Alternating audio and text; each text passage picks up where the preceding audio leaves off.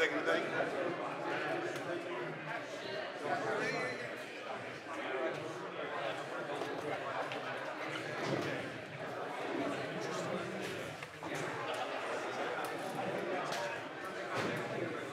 right, thank you, T-Mac.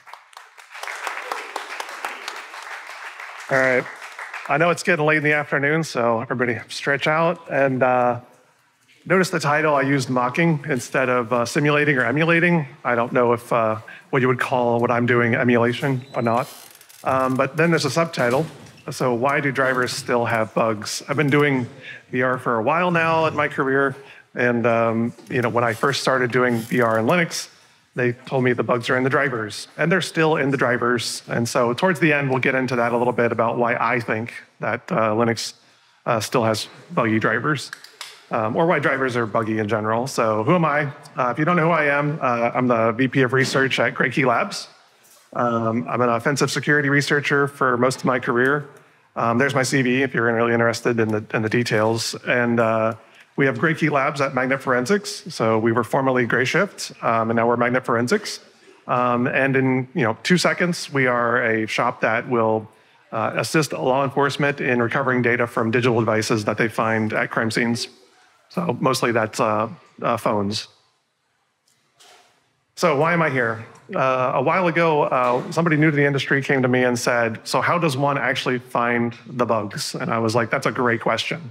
They said, you kind of know how to find the bugs, or at least you continue to do it. How do I find the bugs? And I said, well, there's lots of information out there. You should go read a lot of blogs, but that's not very satisfying answer. And so there's lots of written about exploitation methods, and they always start with a bug. You'll be like, I have this bug, I have this CV, I have this NDA, and I'm going to exploit it. And those are really, really good write-ups. I appreciate those write-ups. But they don't really tell you how to do the vulnerability discovery. So my answer after I came back to him was like, basically this long list of things that I do every time I assess a target. I collect everything, I select an attack surface, and I'm auditing or reversing, building, debugging, writing parsers for input, like grab a bunch of inputs, write the parsers, read the specs. I try to emulate it, I try to instrument it, and write a bunch of tests and fuzz it, and then find some NDAs and reproduce those so I can really get to know what's going on. And it's not an exact science. Most of the time, I'm just kind of fumbling around trying to figure out where are the bugs, where are the weak spots, and I have some intuition built up over time about where I might find them at interfaces of different pieces of code, like this is sloppy code, this is not very good architecture, where might they make the mistakes? But it's really not a great, exact science. And I don't know exactly when to stop. I might find a bug and be like, I'm out of energy, so that's it. I found the bug. But there might be more bugs. But either way, as soon as I find what I've achieved, what I want, I'll move on. Unless I just eventually run out of energy and then it kind of sticks in my brain for years and I never give up on it. But that's something that maybe offensive people have it built into them. So he came back to me after a while and said, so how does one actually do research on drivers? And that was a little different problem. It was kind of like, well, you have to pick on a good attack surface. You're going to be constrained in ways that you're not constrained in user space. So you're not going to have maybe access to talk to the driver. You're going to be in a particular context. There might be a Linux security module in your way. There might be DAC and MAC rules that limit you. And also emulation and instrumentation are going to be harder. And that's basically the point of this talk, is to kind of enable those emulation and instrumentation steps so that we can actually do VR. So getting to the first topic, how do you pick a good attack surface? So if you're looking at attack surfaces, looking at code for a long time, there's some features of different code and attack or targets that you might actually come to find really attractive. So is it a complex code base? Does it have access to a lot of resources? What are the MAC and the DAC rules, discretionary and mandatory access control? Is it consistent, especially when it comes to Android? Android, the word fragmentation just doesn't seem to encapsulate how fragmented Android is. I just can't stress that enough if you've ever worked in the Android environment, how fragmented it is. It should be slow and steadily changing, kind of linearly changing. You kind of get version after version after version. That's really nice. And then discrete releases, if it has a discrete release, because a lot of vendors will kind of build their drivers or their code into one monolith and kind of give you the kernel and all the drivers and all the code together. And they're like, here's our board, and here's our BSP, and here's our code for the driver. And they don't really version it, but they are compelled to release it, given GPL, so you can find it. But does that actually equate to what you're looking at on the device? Who knows? Sometimes you might have to reverse it.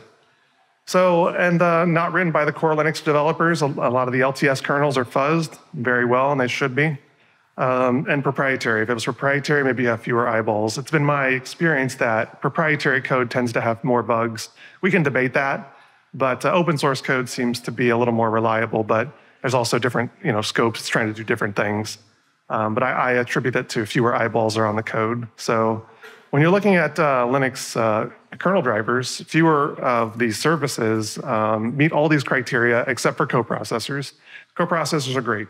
So like your GPU, your NPU, the DSP, a lot of times there's a lot of access to those things from different contexts, and they're very complicated things, and they have a lot of resources that they can manage and mismanage. So there's a lot of opportunity for this complex code base that you have access to in order to do like a privesc or a sandbox escape by attacking the kernel directly.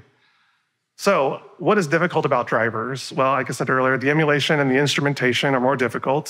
So the code might not be open source. You might have to go find it in a leak somewhere. So downloading kernels from like OpenSamsung, for instance, you might find code in there that they've added that'll give you a version of it, but there might not be an official release from the vendor. And it might not be revisioned. So you might not have discrete revisions. So you might not know where you are exactly. And then the other big thing is introspection in the kernel is hard. On a production device, and you might not have introspection from the peripheral device. So you might not be able to look at it, JTAG or core sites, you might not be able to have that introspection into what's going on in this thing you're talking to. So what are the options? You can black box fuzz a production device. You can go buy one from AT&T or what have you, and sit down and actually black box whatever you can touch from what the context that you have available to you. That could be as simple, at least in the Android case, as ADB. It could be you're in some other process somehow, but you only have a certain amount of surface that you can touch to actually attack the kernel. You can stare at the artifacts, so you can download the firmware. You can rip all the things out of the firmware. You can grab like the open source distro, you can look at that. And if there's any logs, you can grab those from like Git if they've actually got the code revisioned in Git. Sometimes they don't.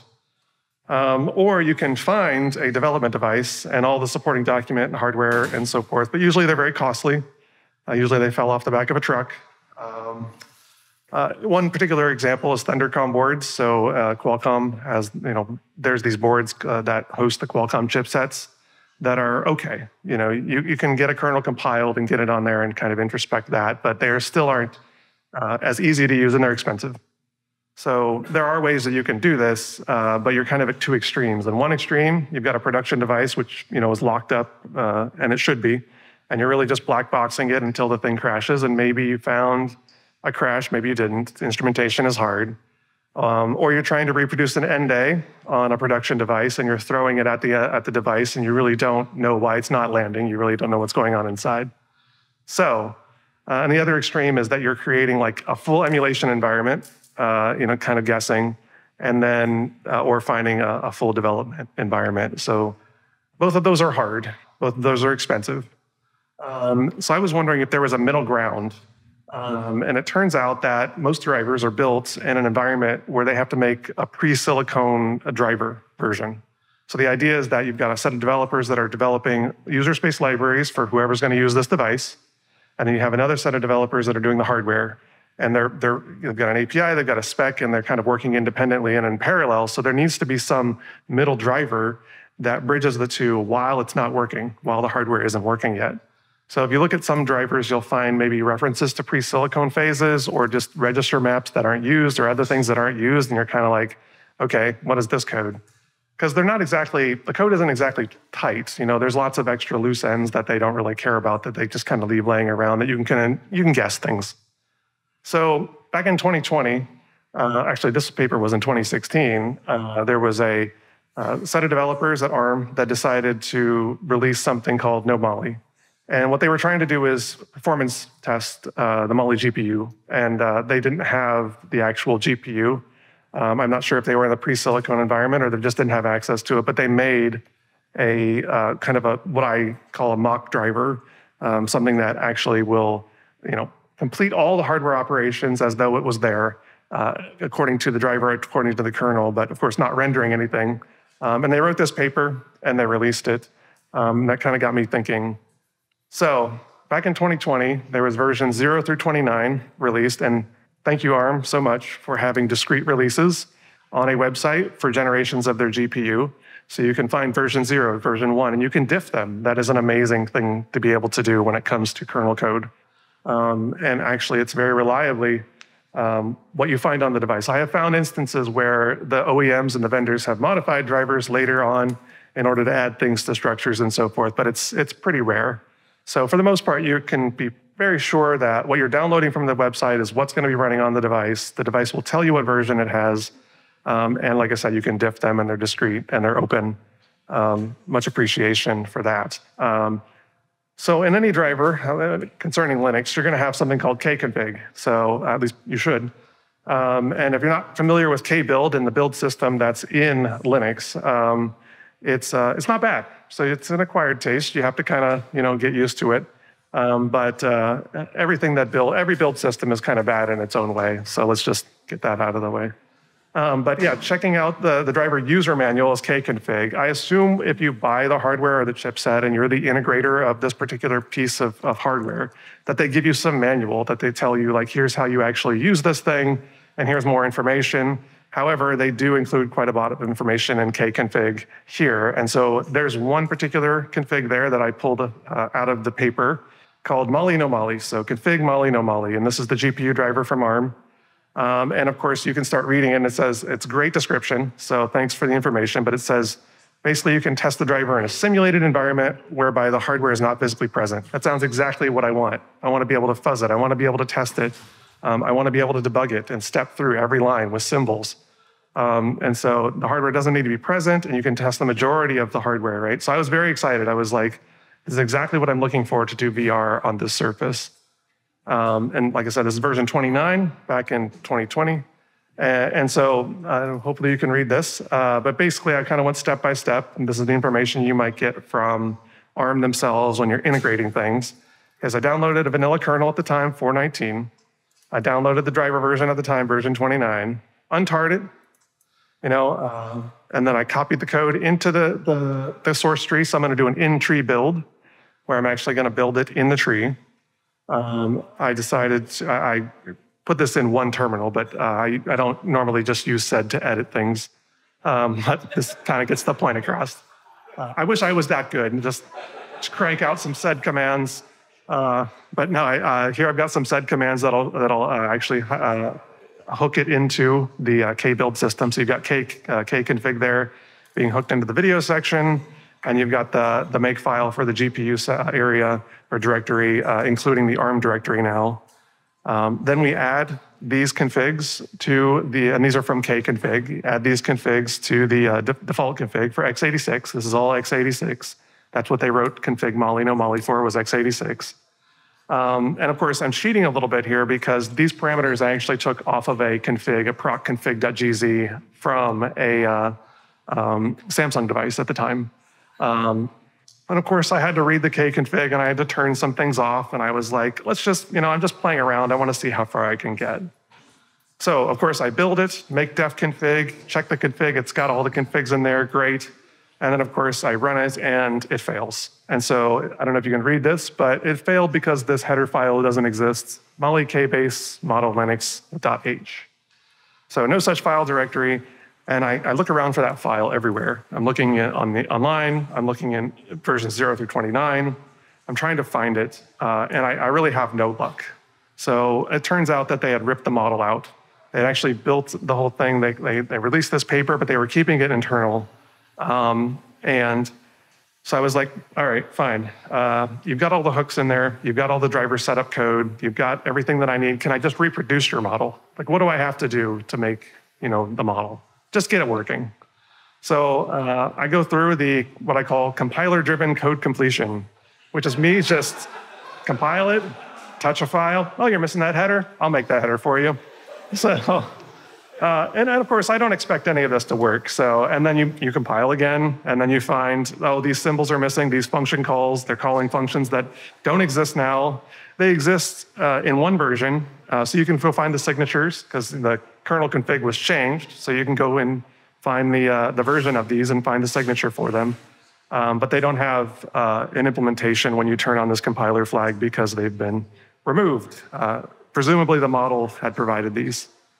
So after many, many, many iterations of that back and forth, where I'm touching include files, adding missing structures, which I don't know the names of the structures, or I know the names, I don't know the sizes of the structures exactly or what they have inside them, and function declarations, I get down to linking, and I'm like, oh, linker gives me a few symbols that are missing. I add some of those in. And of course, I need to extrapolate. What's the behavior of each one of these functions at this point, right? I know what the names are, and the names are very semantic. Like it kind of tells me, if you look back here, you've got GPU device create, GPU device destroy, dummy perf count base.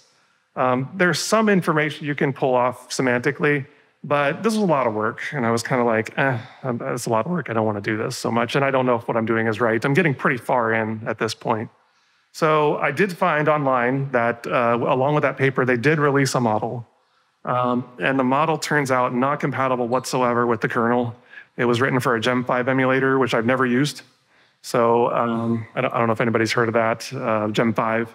But it's a product out there, and it's written in C++, so obviously not compatible with the C kernel. But that doesn't mean I can't go through and read it. So I audit the C++, and of course it's layer after layer of abstraction. I love C++ for applications, but when you're trying to do system stuff, I don't know. The older I get, the more I don't like abstractions. I'm like, just tell me what you're doing. But that's just maybe me being older. I don't look it, but anyway, so I do like when I'm auditing code or anything really that doesn't really seem to fit in IDA or Binja or Ghidra, I use mind maps. So I don't know if anybody else has used these. Xmind is a great tool. It's just kind of a whiteboard where you can just make boxes with arrows, and you can make other boxes inside those boxes. If someone could come up with an AI that would take a large piece of code and make a mind map for me, I'd be very grateful, and kind of tell me what piece does what piece. I spend a lot of time saying this piece does this, that piece does that. But I do like the idea of making like software layouts that are kind of like PCB layouts, kind of like organized in different spatial positions. But at the end, reading that model, you kind of get this GPU control block, a job control block, and an MMU control block, which all just set an area of memory. They just say, here's a block of memory, and when you write to these locations, it's as if you're writing to a register on the GPU. It's just an IO mapped GPU register. So nothing magical here, and that's really the goal of all those layers of abstraction. I've cut it off here, but actually that mind map is actually quite big. And then there's also other functions like read reg, write reg, and so forth. It's kind of like the lowest level, and they're just modeling it. So I jump back into the driver, and I go find the reg map. So the reg map is the key to this particular driver that kind of tells you how to communicate with it. And looking at the reg map, you can find the job control base, the GPU control base, and the MMU base. And those are just offsets. And you can even find those macros.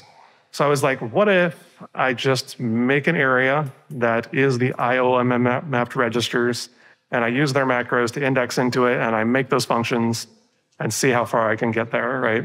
Because I really want to be able to debug this thing. And I'm kind of deep in now. So all I do is I add some static memory inside the driver. I grab the register read and the register write functions. I look at the model a little more, and I use their macros to overload a few of the indexes, like the ability to index, and really the GPU IRQs. Those are kind of what's coming back from the device, the GPU. I mask those off appropriately, and then the rest of it I just kind of leave up, and I see how the driver's going to work. For the reg read, for the reg write, I just write those into my map. It's not really sophisticated, and at this point I was like, how simple can I go? And after working with it for a while, I figured out that there's actually these job slots, and if you just mark all those success every time you write to the device, the driver is happy. The driver's like, cool, everything's working just fine. So I checked, and it's all good. So basically, I compiled the model, I linked it all together, I added those reg read and the reg write functions with the memory, and I used their macros to keep all the indexes right, because there's actually quite a lot of different indexes into that. So just overloading it and using their macros saved me from having to do anything else. I added in an itram fs.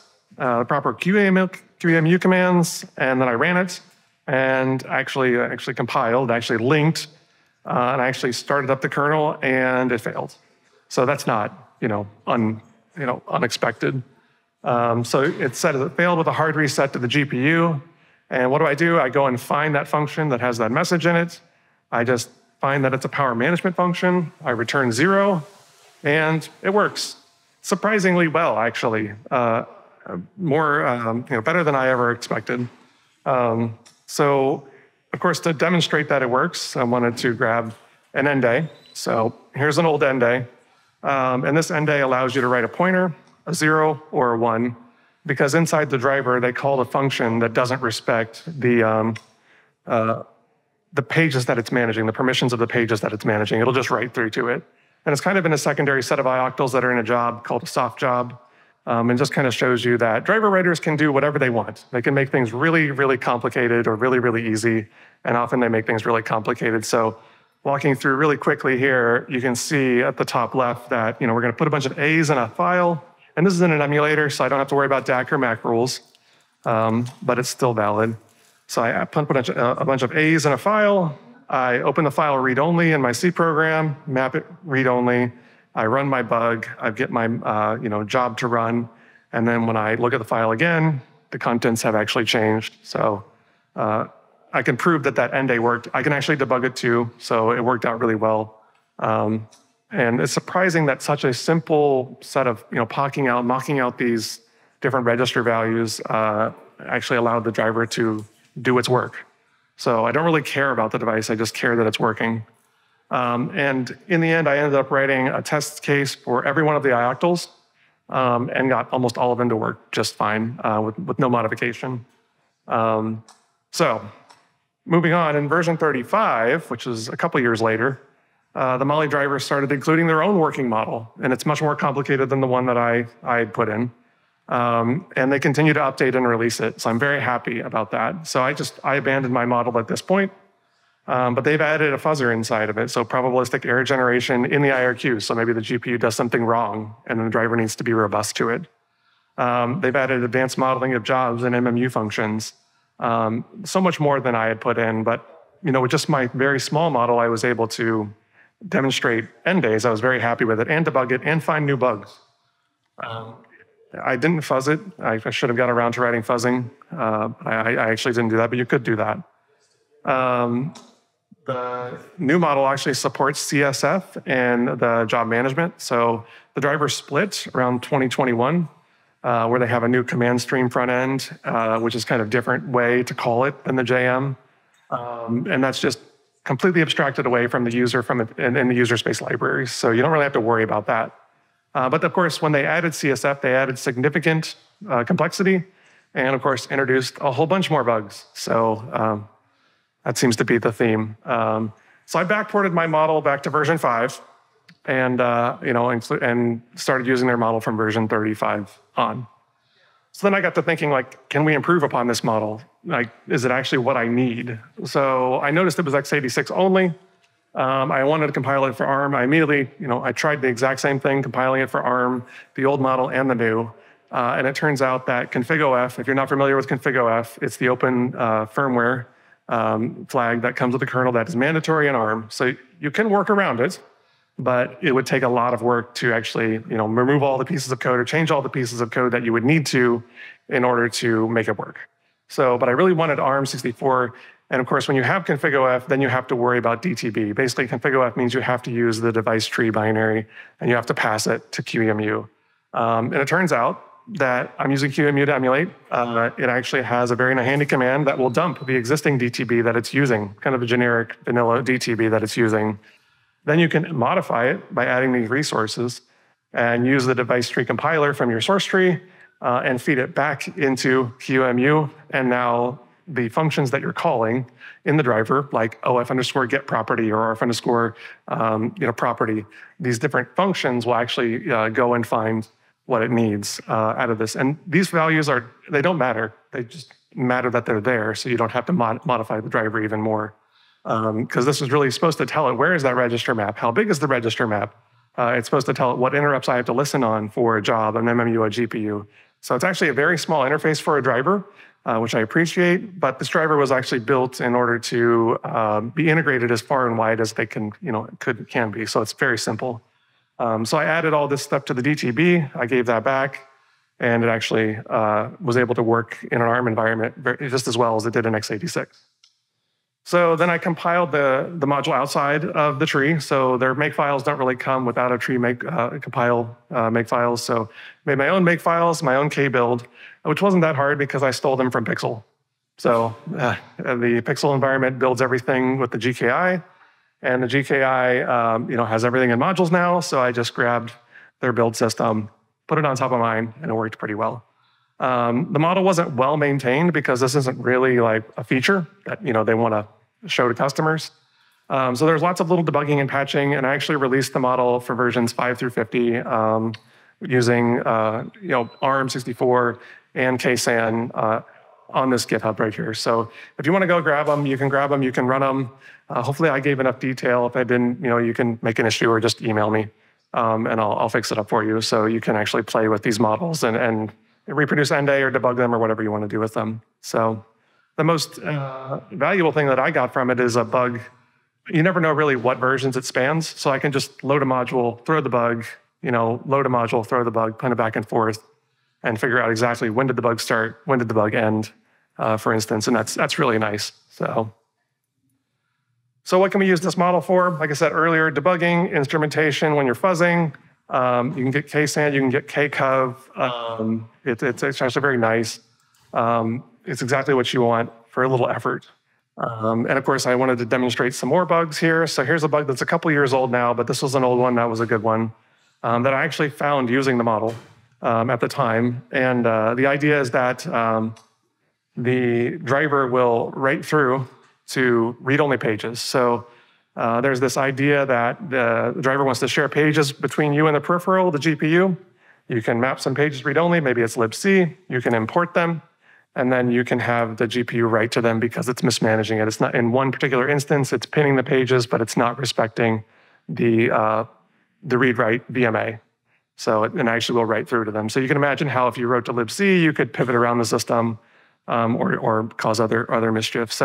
And this happens in the get user pages remote. The actual vulnerable line here is, hopefully you can see it. It's in the region-flags ANDed with that kbase reg GPU write flag. So those flags, the GPU write, there's a CPU write flag also. And they didn't consider the CPU write flag. So basically, they're saying, we're considering if you can write to it from the GPU and we're respecting that write, but we're not respecting the ability to write from the CPU, which means we can do it. So when you pin the pages on this path, when you do a job and the job needs some pages, it'll pin them. And then you can pin imported pages to the driver. There's a lot that I'm not showing you here, but just trust me that you can do that. And so what I like to do when I'm doing a bug, making a bug, is to really understand it, I try to make them people. So like I'm in the middle of user space, I'm talking to the kernel, and I can talk to the driver through the kernel. And this bug in particular, the user space is kind of like, I would like some anonymous memory. The kernel's like, thanks. And then we give that anonymous memory to the driver. The driver makes a record of it. It says that particular memory is read-write because it looks at the VMA. That's all good. Then, of course, I replace the memory by unmapping the anonymous memory and then moving some read-only memory and remap libc, my mapping of libc. And the mapping is shared. That's really the key here, is that it's a shared mapping. So everybody in the system will be able to see it. It's not doing copy on write these pages or anything, not that you could, but I guess you could. But anyway, then I go and I ask the GPU to map those pages back out, but I map them back out read-write. And the reason that works is because the GPU only kept that address. It's kind of like, oh, whatever was at that address, that's read-write, because I have a reservation for it. And of course, then it'll pin the wrong pages from my read-only library, and then I can write through it. And of course, the Molly GPU DMAs everything, so that's perfect. Like, I love it. I don't have to worry about other mitigations or signature checks. I can just DMA straight to the physical memory. And of course, I'm DMAing to physmem that's in the page cache for the file system. So I'm not actually writing to the file system. So if I reboot, everything's fine. It's great. So even if I can't really mess things up, too bad. Another thing I like to do is write down, kind of all the primitive calls. So these are all the calls that are involved in this particular exploit and a little demonstration, as I said before. So not going to dwell on it too much. I'll post the slides later. People can kind of pick through that if you would like to look at that bug. And then one of the cool things you can do with the bug is you can reproduce, or the emulator, I'll just call it emulator, is you can reproduce end days. So Jan Horn has been putting a lot of good bugs on the bug tracker for Project Zero. I download them, look at them, run them in the emulator and they work great. So this is just a quick demonstration of a POC that he put up there. And basically the driver is mismanaging those physical pages. It's holding on to them too long when they're actually not under the management of the driver anymore, but it's got stale entries in the driver. So you're able to use the driver to manipulate the pages that are now being reused by the kernel. And of course, in this case, if you want to go download this POC, it's right there. And I just put a tiny little, fork spray in it so I can and set the comms of everything. And I called the comm field Easter egg. And so I could see the pages. And if I wanted to, I could stomp all over them and crash it. So I can reproduce this on device.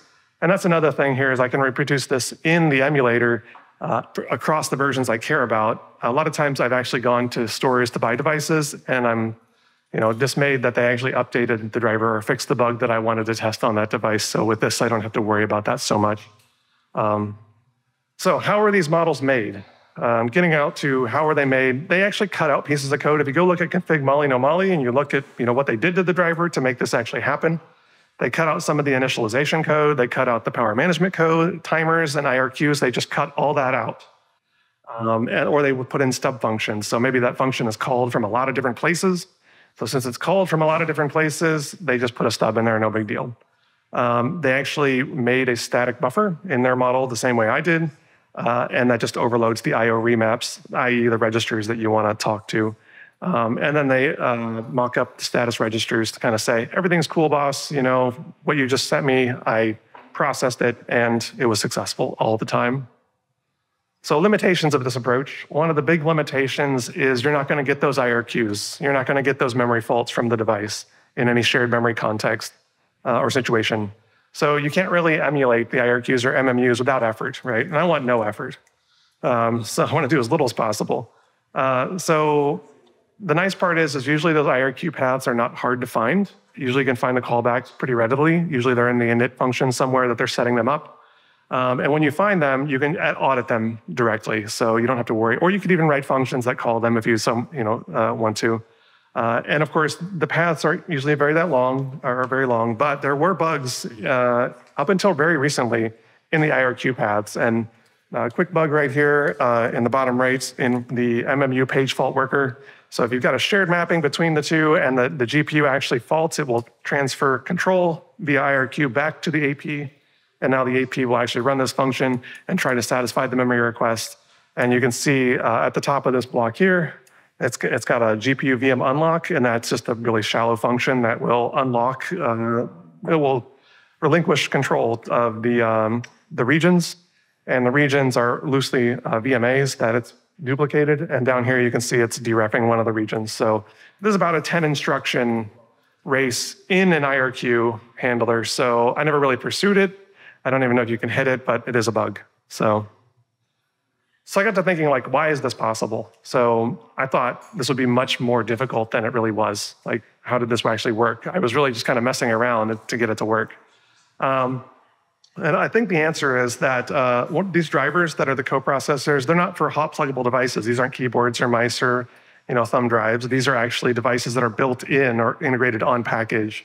So since they're integrated, they're guaranteed to be there. So they used a platform driver. So a platform driver, way back in the day when Linux was young, you had to put all the drivers into the kernel that were going to be used by that kernel.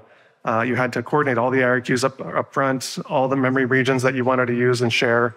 Well, not maybe share, but the ones that were used to control the device.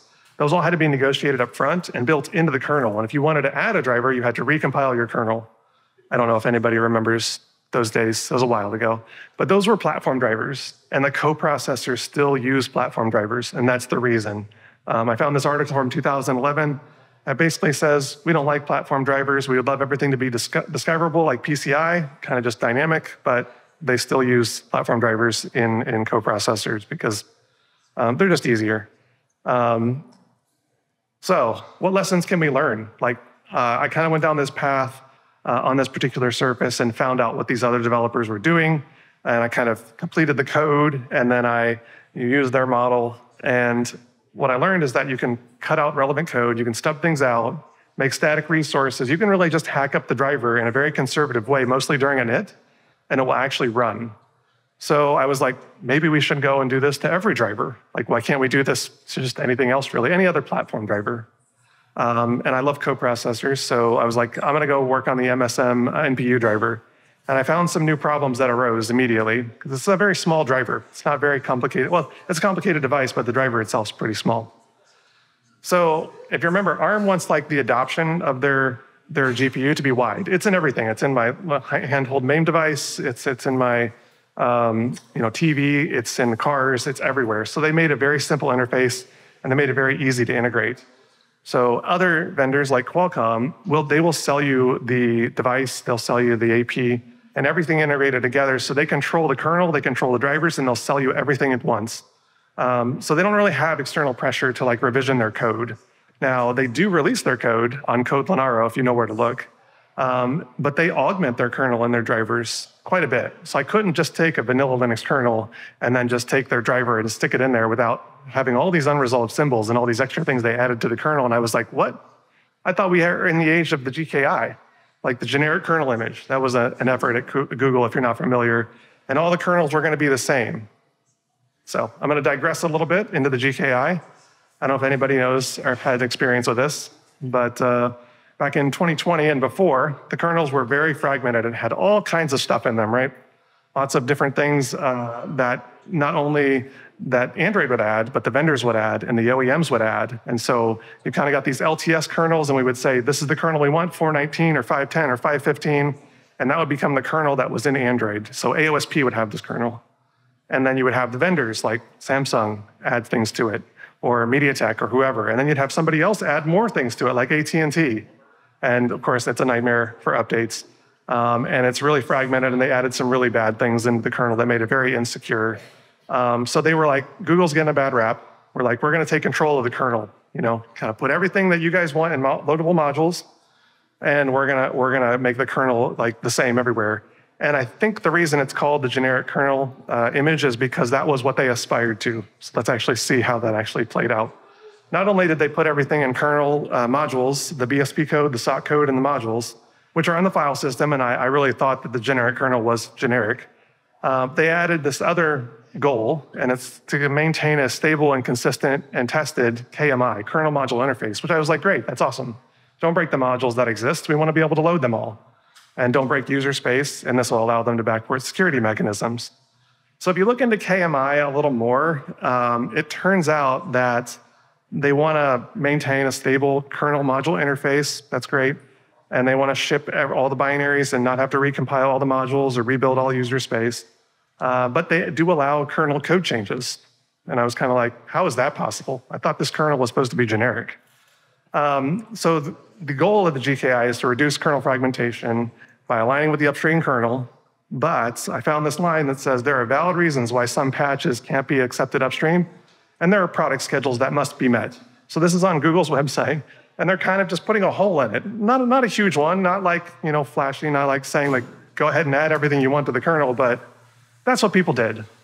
So it turns out that they knew that this was going to happen, and so they made some official kind of macros that allowed you to extend structures. So don't take away, but you can add to. So they added these macros in there that you can put inside your Android common kernel. So these are the Android common kernel ones. Then you've got macro extensions for structures that you can add space for the vendors and space for the OEMs. And so you can find these easy enough with grep. They're not actually used as much as you would think. However, when it comes to the KMI, you can actually submit code to Google. If you add the symbols and functions you want to add to the kernel and add them to this STG file and then push them to AOSP for review, they'll review them, and then they'll create a KMI image that's specific for you. Maybe you're Qualcomm, maybe you're Samsung. So as long as you don't break what exists there, you can add more to it.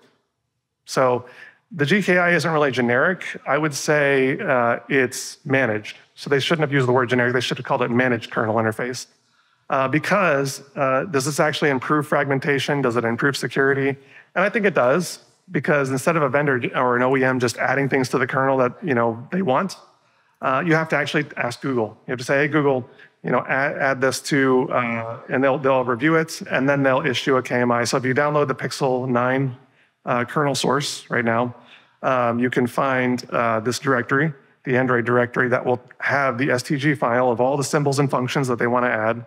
And they have a KMI here. They have a build process called the hermetic build process. So I don't know what makes it hermetic, but that's what they called it.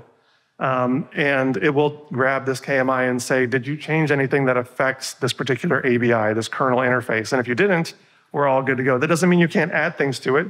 It just means that it's consistent. And so I think they should have called it managed kernel interface. But what does this mean for what I want to do? Basically, what it means is I need to copy all the specific code that Qualcomm added to their kernel that affects this driver into my kernel so that I can build it, so that I can get the module to build against it, then I can load it.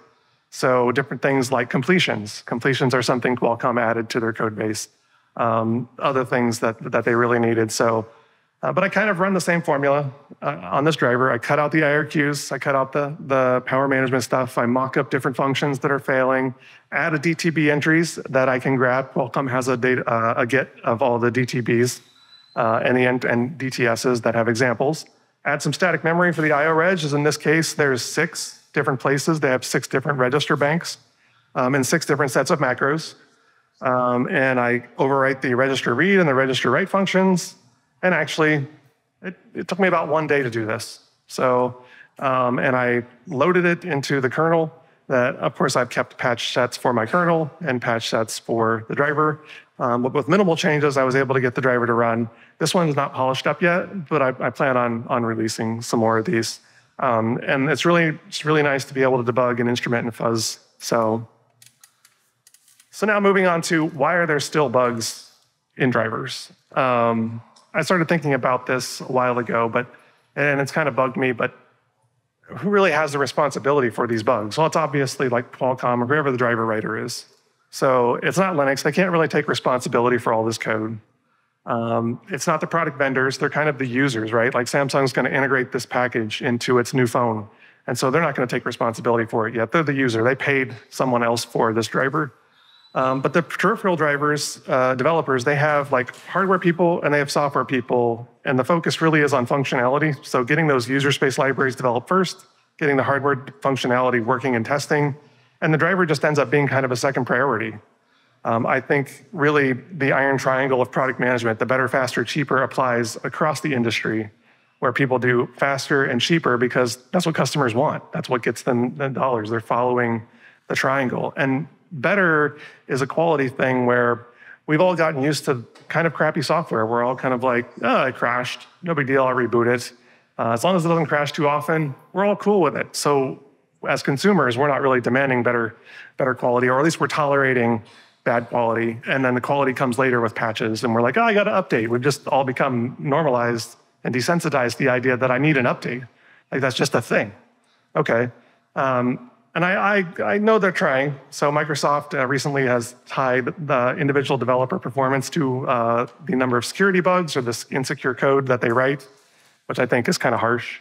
And then also they're using AI. And I do believe that the co-pilots will be useful. They'll probably help quite a bit. But I'm curious about what their false positive rate. With any static analysis tool, there's always a false positive rate. So if they become too chatty, do people ignore them? That's really what I want to know there. And I haven't talked to anybody yet that's really used them. So then there might be other things that might solve the drivers in the kernel. So what happened to Rust? I was a few years ago, and this happens throughout my career so far, is that VR is going to end because we're going to have memory-safe languages, or we're going to have this new mitigation, and it seems to keep going. And apparently Rust kind of fell apart this week when the maintainer stepped down, and they were kind of hinting at that, we hope that a new OS that's written in a memory-safe language doesn't come along and make Linux obsolete the same way Linux made Unix obsolete, which is a little bit of a veiled threat. But I do think that's the right way to go. Because they tried to change an entire community that had been devoting their lives to the Linux kernel and working on it for free for a very long time. So you can't just come in and change everything on people. It's something that big, especially when there's really no compensation. Bug bounty programs, I would love to see people like Qualcomm put out these pre-silicon environments, release them to the community, extend a bug bounty program, and give us the ability to instrument and debug. I think it would improve our community, but also improve their products. In the meantime, I'm going to build a lot of these driver models. So, and I guess I'll just keep putting them out. If you have a problem with any of them, and believe me, they're just proof of concepts. But I have used the Molly one myself, and it does work pretty well. So, in conclusion, getting back to vulnerability discovery, I think this is a valid way if you want to do vulnerability discovery on drivers, is to just get the code and try to compile it, and then fix it all up, get it into an emulator. At that point, just the process of going through that will give you a lot of information, and it will tell you how it works. So you don't really need to know that much about the driver going in, other than just start interacting with it. There was a portion of my career where I kind of just sat and stared at things. I'm reverse engineering and just staring at things, and I'm thinking the bugs are going to come up in my brain, and I'm just going to be able to pick them out.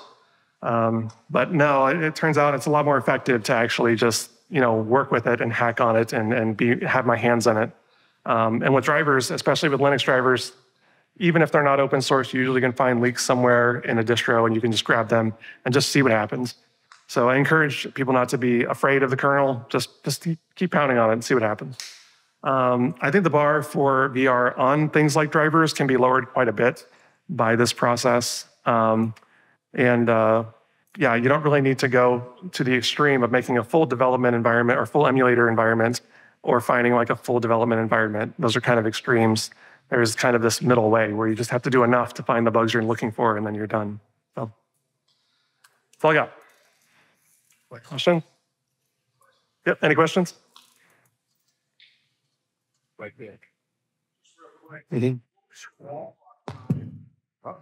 What was your wall clock time on looking at this project?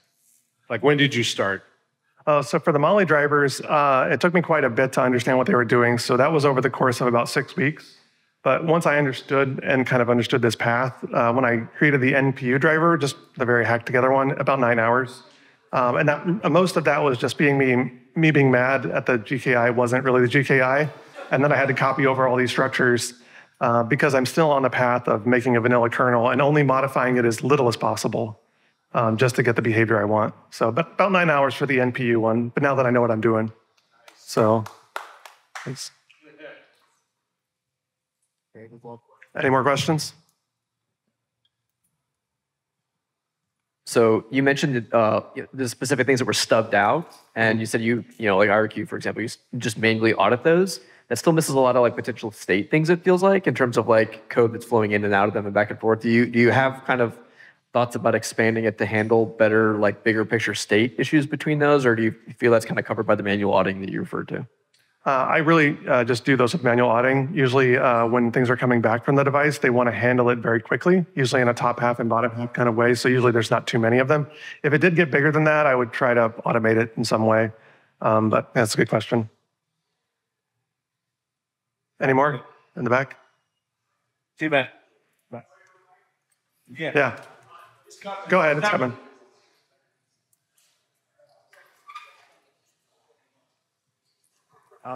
Have you considered taking your efforts and actually porting them into QEMU as kind of a stub device? Because then you wouldn't have to recompile every time or change the versions and keep up with what ARM's putting out? I didn't quite understand the question, sorry. So the QEMU C code base is very similar to Linux kernel base. So yes. have you considered making a stub device for QEMU, and then you plug that in, and then you don't have to rebuild that for every driver? Yes, and I have seen projects that have done that, where they download the QEMU source, they modify it, and then they build that, and then they have to build the kernel. I didn't go that way because I'm lazy. I was kind of like, well, then I'm pegged to this particular version of QEMU, but I also have to learn their structures. And I was like, that's just too much learning. That's not like directly contributing to what I'm trying to do. But yeah, that is a valid approach. If there's no more questions, then I think we're good. Thanks, everybody.